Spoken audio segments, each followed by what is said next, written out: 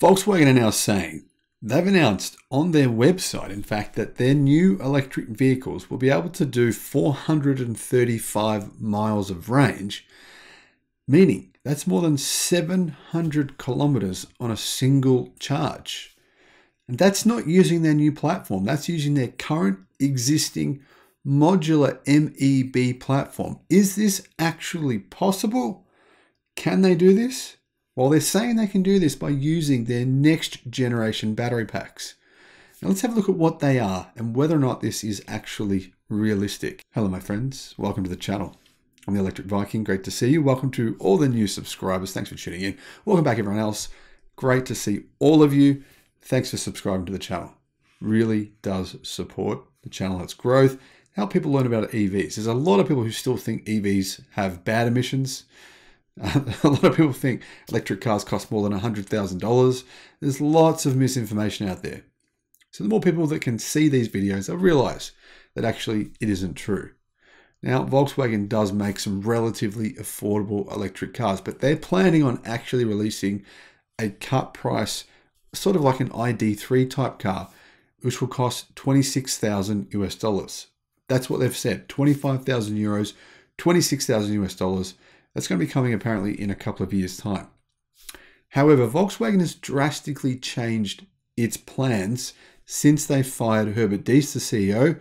Herbert Diess wanted the company to build a new electric vehicle architecture, basically a new skateboard that all the new cars would be built on top of, which would enable greater efficiency and much longer ranges and be much more affordable. Also be much lighter.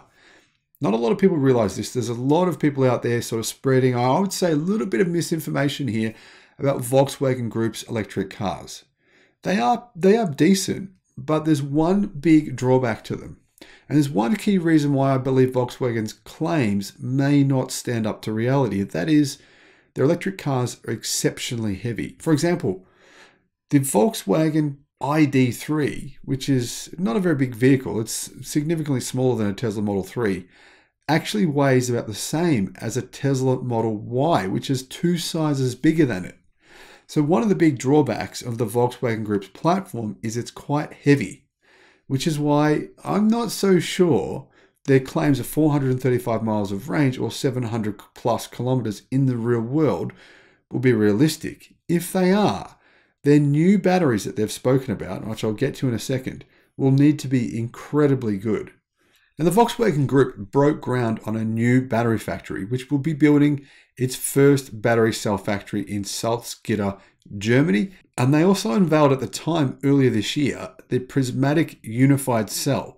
This cell will be used in up to 80% of Volkswagen's vehicles.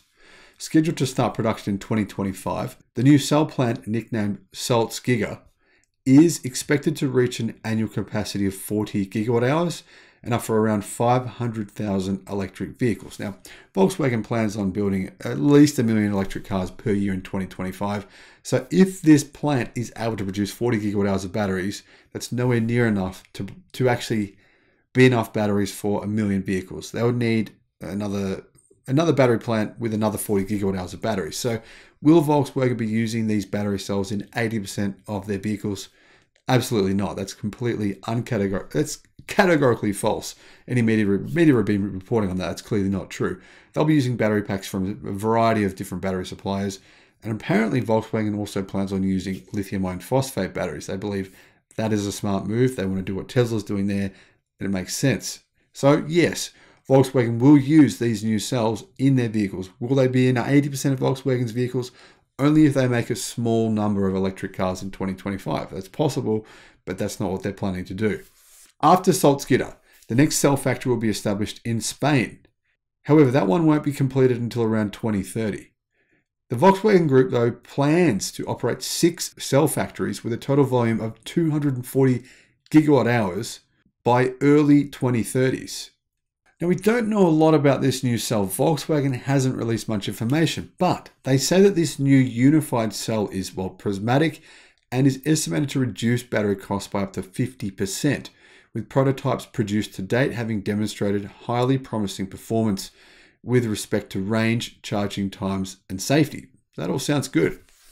However, there is one fly in the ointment. Volkswagen is basically admitting to the fact that it's slowing down its pace of electric vehicle transformation. It has increased its prices significantly through the range in Europe, and it plans on more cost-effective methods in order to actually make a profit from its electric vehicles, which it doesn't right now. These new methods will come in the form of a new announcement regarding an evolution of the MEB platform.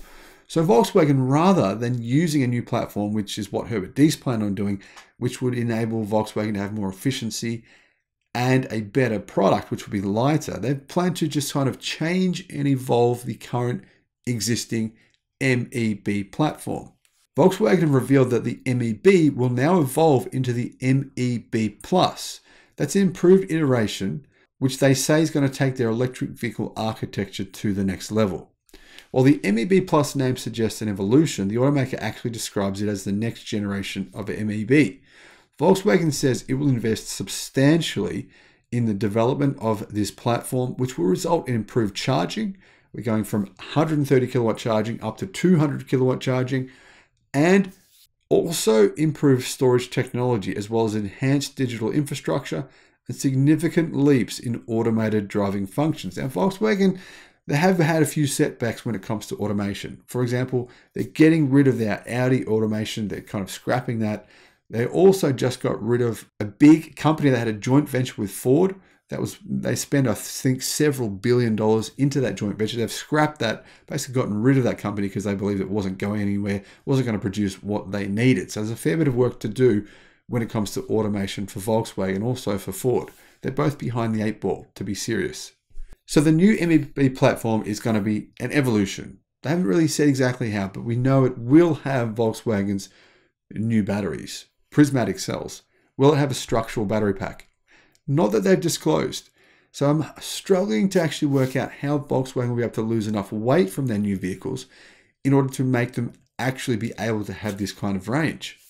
And until we really find out what is so different in these new battery cells, why they're going to provide this extra range, I am a bit skeptical. Volkswagen really hasn't released any information to say this is what we're doing in order to achieve this.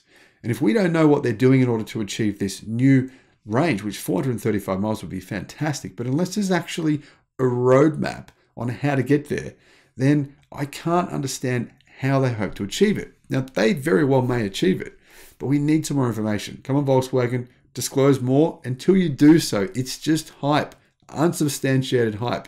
But I think it's possible, but we need to see how exactly they're going to do it. Now, Volkswagen have made no mention of their upcoming SSP, Scalable Systems Platform, which I would have believed would have been able to pull this off. Brand new platform. It would have been a structural battery pack. Would have been more of a evolutionary move rather than just an upgrade of their existing platform. However, that was supposed to debut in 2026. Now, rumors are it won't come out until 2030, nearly 8 years away. However, what Volkswagen want to do is they want to use some of the features that were going to be in their new SSP platform and put them into the MEB Plus evolution. Given its projected charging speeds of 200 kilowatt, MEB Plus will likely have over the MEB's 400 volt architecture, with an 800 volt system reportedly coming to the company in 2028.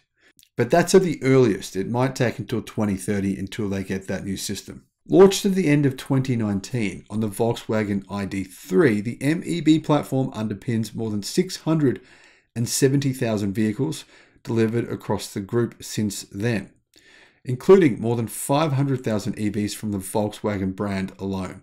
Currently, a dozen vehicle models from the Audi, Cupra, Skoda, Volkswagen, and Volkswagen commercial vehicle brands are being built on this electric architecture. Now, I've got to point out, this electric architecture, it's not cheap to build. It costs quite a bit more than, say, competitors from Tesla and BYD. That's one of the key reasons why BYD and Tesla are doing so well when it comes to electric vehicle production and also making a profit on their electric cars. Now, if you look at the weights of Volkswagen's vehicles in comparison to, say, for example, the weight of Tesla vehicles, they are significantly a long way behind. So if Volkswagen want to get to this 435 mile range using their current vehicles, they would have to put a lot of batteries in there. Now, is it possible? Yes. But you're talking a huge amount of batteries. Now, for example, right now, Volkswagen gets less range using more batteries, significantly more. In fact, in many of its vehicles, it has 20% more battery size than an equivalent Tesla vehicle, but they get less range because they're just too heavy. So Volkswagen would have to put a lot of batteries into their cars in order to get this kind of range, 700 plus kilometers.